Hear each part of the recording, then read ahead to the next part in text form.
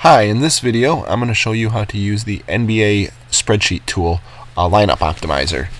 So when you get the tool, it's going to have all the tabs down here at the bottom, and you're going to start off at the main tab. And first thing you want to do when you get the tool is to put your login in. If you just had bought the tool, you probably won't have your login for within maybe 12 hours or so. But you can use the temporary login that's in there.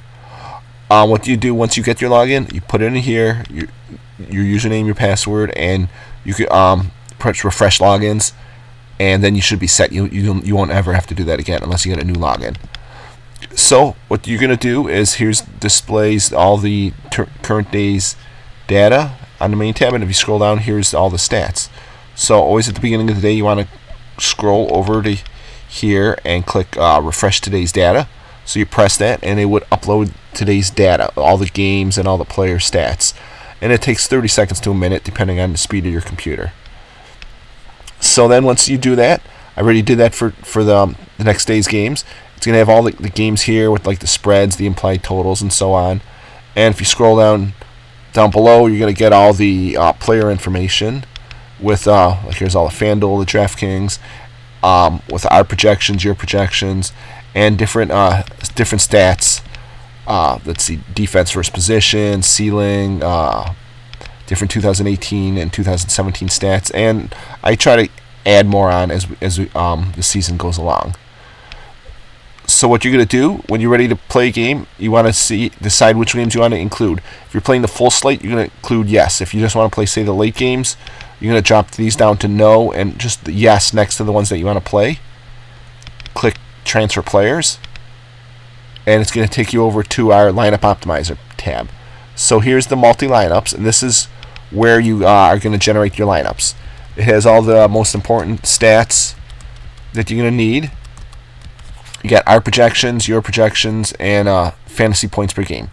So before I actually run the lineups, I'm going to show you how to get your projections. So our projections are just my projections based on different formulas and projected minutes and all that. So you can run lineups, see over here on your projections, based on ours, yours, or the average. The average is just the 2018 points per game average.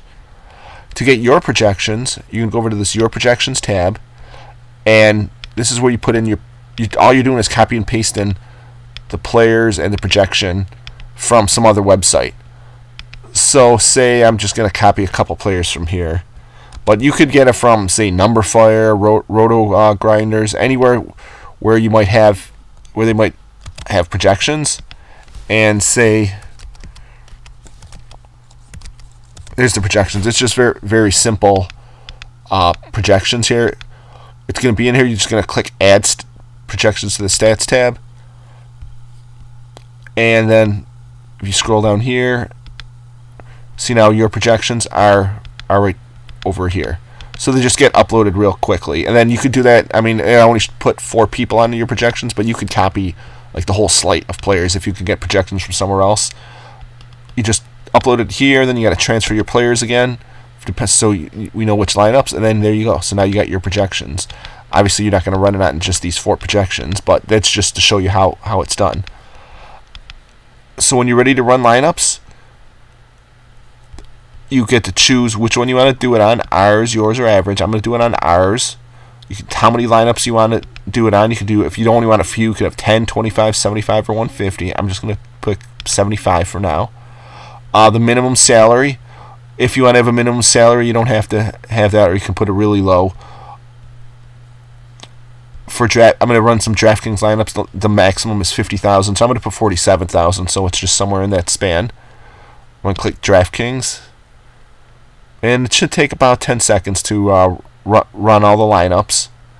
There. So now it takes you to your lineup sheet, and it's going to have all the lineups. So here's the highest projected one based on projected points and salary, and it's going to go all the way down. And if you scroll down, it's just going to keep going all the way down to your 75 lineups. It's also the same information here on the Your Lineups tab. So it's just all the players here.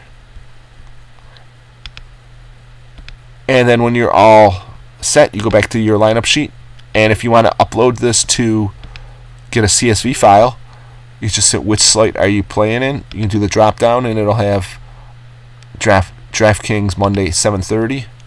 We're going to put export lineup to CSV.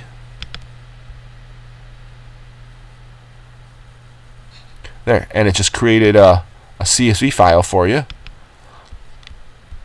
with all the user IDs for that game.